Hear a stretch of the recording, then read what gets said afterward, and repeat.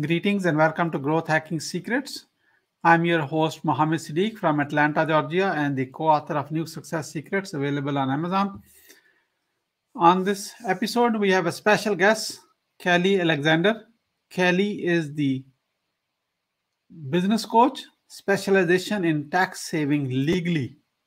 Okay. She's going to help you to save on taxes. Tax and death are real. Okay. So however, legally, there are so many legal ways you can save taxes. And she is a 5-figure alternative tax relief expert. And she is the owner of mytaxremedy.com. Please join me to give a warm welcome to our guest, Kelly Alexander. Kelly, welcome. Oh, thank you, Siddique. Thank you so much for having me. Yeah, thank you so much. I appreciate the time. Let me start with this. Where were you? What happened? Who you were surrounded with that inspired you to start My Tax Remedy, where you can help other business owners like myself and many others to save tax legally. Very important. Yes, I did about a decade of legal research and I uncovered some secrets that honestly blew my mind. And I started applying it on my tax returns back in 2014. And at the time, I was telling people, everybody I knew, go to this website and you can learn how to do it. Lots of people. And I discovered after many, many months, not a single person followed through. I said, wow, you have an answer and you're not, figuring it out. So I realized people are too busy, intimidated. They didn't have the legal. I'm not a legal expert, but I had done research and I was familiar with legal things. So that gave me the idea that people need somebody to hold their hand and guide them A to Z, what to do, how to do it, be the trailblazer. So that's what gave me the idea to form the business. And then just in general, throughout my life, I've had little hints that what we're told in the status quo, common knowledge is not always the whole story. In fact, it seldom is. I cured myself of an incurable disease when I was 19, and I did it with my mind. I learned about and heard about exotic things, and I would explore them and go, wow, I wouldn't have known, but I'm curious. I like to investigate things. And so those things added up to this business that I have now. Oh, this is a great story. I appreciate it. The common knowledge is not common. Yeah, real knowledge is not common. Real knowledge is not common. So, great American tax remedy, eliminate your income taxes. So, you have written this like a PDF. It's a great, eliminate your income tax simply and legally. Top secret. So, Yes. we are going to give them the link to get the download and use as an education for yourself. Do not use as an illegal advice to you. Is that right? That's correct. I do not have any licenses, designations, certifications. I'm not a CPA. I'm a layman that figured this out and applied it with success. Every one of my clients is a success story. So it's just through, personal, private investigation. Wonderful. So, Kelly, what are the top 3 mistakes people do when they do their taxes in the US? We are talking about, we are not talking international here, based on your years of experience. Top 3 mistakes. Okay, so first of all, most people do not understand the tax code. I think it's called code, possibly by design, because it is not easy to follow and easy to read. There's over 86,000 pages of tax code, and it grows by 300 to 500 pages every month. So people are reliant on experts and various things you know, to get the best result from the tax code. That's one thing.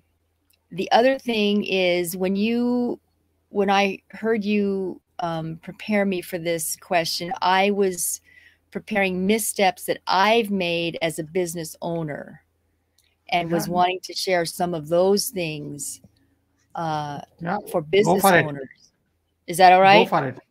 Yeah, go all for right. it. Yeah. So what I've been learning is to write down when I have an assumption or an expectation of something, I have failed to be fully aware of what those are and then to verify them with other parties. For example, I went to a training and the leader was promoting her organization. She's a financial expert. She has a whole team of experts that work with you in various ways. And she says, I'm looking for partners. And I heard that. I thought, great, I'm looking for partners too. And I joined her community. And in hindsight, I didn't find out what did she actually mean by that. Are she and I a good fit as partners? You know, just all of those things. I just, you know, went for it. And so I think that was a misstep for me. And writing it down helps me really learn the lesson. If I just think about it, it's good, but it's better if I write it down. This is what I did wrong. This is what I would do in the future. And this is how I would make sure I don't have to relearn the same lesson again. Okay. The other thing is I've realized that everything is negotiable. And it took a while to develop the willingness and the courage to actually negotiate things to make sure they were a good fit for me. So that has been important. And due diligence, learning how to vet something, that has been a mystery much of my life. And it's still, I'm still perfecting it, but, you know, figuring out what actually is the plan, you know, especially with investments, where is the money going to go and how is it protected? And what if the plan changes or gets interrupted? You know, all these questions that need to be thought through and addressed. So. Okay, wonderful. This is good. The last one looks like it's coming from Mr. O's wisdom book. In part, but I see in hindsight in things unrelated to him how it has applied. Very good, very good. So you have been successful at applying all this knowledge of how many 80,000 plus pages and 300 to 500 pages every month are being added to the tax code. And how the hell we are supposed to know that? Even my CPA, I like him. However, yes, he never told me anything new even in a given year. Why we are applying something new this time? It's very hard. I don't think any team of even 20 CPAs could master that much information in a lifetime. Then Kelly, how you are able to do it? Okay, so what I've uncovered is that there's a way to step aside from the tax code for the most part. Okay. I've learned that we have actually two distinct currencies in our American system. We have the Federal Reserve money, and we have the other currency is what our Congress has been authorized by the Constitution to issue into the economy directly without a central bank. That other currency is called United States notes, not Federal Reserve notes. United States notes do not incur an obligation on the government to be paid back with interest to the central bank. And that is what makes that other currency not liable to income tax. It's a non-taxable currency. So I simply show people how to document and make a record of which of the two currencies they're using, and then they can sidestep all of those tax code deductions. And, you know, that's how you can lower your taxes. The tax code is helpful in that way. It's just more difficult. So I know that's like, she's got to be kidding. There's two currencies. We only see one. Yeah. And it's true. We only see one. They stopped putting the other one in circulation in 1971. So that's 50 years ago. But the Federal Reserve note can serve as both in physical form as long as we document, you know, in records which one we're using. So that is my big idea, big secret for the day. No, that's a good one. So, Kelly, if everyone apply that secret, so in theory, no one is paying a tax anymore. How the government will run? I love that question. That is my most favorite question of all. Okay. Here's the thing. Besides income tax, we pay sales tax, property tax, gasoline tax, transportation tax, permit fees, license fees. I have a list that is about 5 pages long of all of the other taxes that are collected at the local, state, and federal level. And those are the taxes that actually pay for the services and the things that we expect from government. Mm-hmm. Gasoline taxes take care of the roads and those things. Property taxes pays for the schools and the fire departments and the police departments and those items. So this is not about feeling guilty with getting away with something sneaky, because when you do the process that I teach and you use the other non-debt, non-taxable currency, you are also helping the U.S. government lower its national debt. It's a win-win. Okay. This is the way the founding fathers designed the country to work from the beginning. Mm-hmm. So, have you taught this to any CPAs or tax attorneys so that way they start talking, because they can?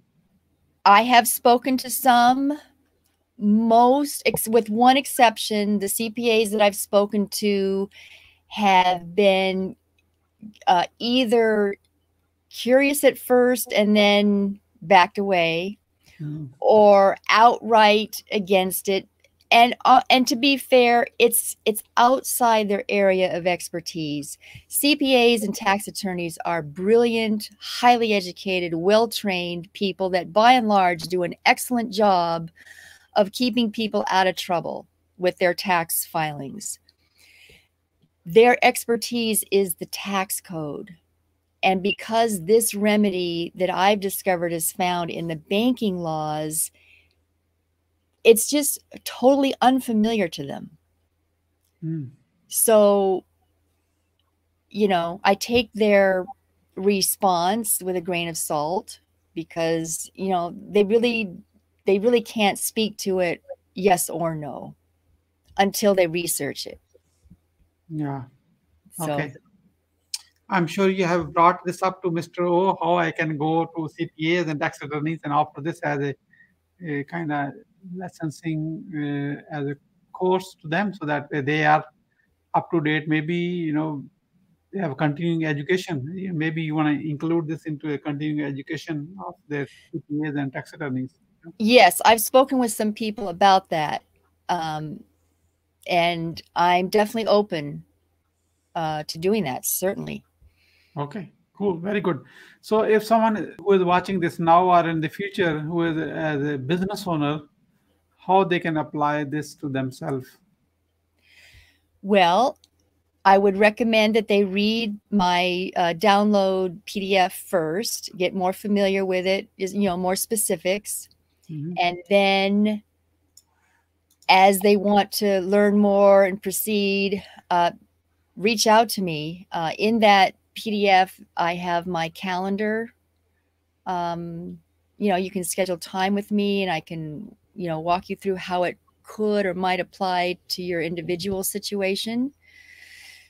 And I encourage people to look up the references that I give you and do your own exploration. I don't want you to just hear it from me. I want you to be empowered. I want you to understand the process and move ahead with it with full knowledge. I don't want, blind followers. This is for people that want to be empowered. It tends to appeal to people that have a more alternative thought process. Just a funny tidbit. I realized not too long ago that many of my clients just happen to be vegetarians. There's no real correlation other than it points to people that are a little bit more, outside the box. They think a little bit differently. So that's more the ideal audience for me. Someone that likes that. Yeah. Okay, so yeah, because they are really questioning the status quo, and they want to take care of their Yes. physical health. They probably will take care of their financial health too. So that's the extension of their mindset. Yes. Very good, very good. So Kelly, we are about to wrap up, and you are a guest on the Growth Hacking Secret Show. What would you say to your best friend about your experience of being a guest on the show? Oh, it's delightful. I'm very happy to be here. Thank you so much. I think the questions actually helped me deepen my own learning curve for the better. So I appreciate you very much for pulling those uncomfortable lessons to the forefront. Thank you so much for your kind words. Really appreciate it. What would you say as a final word?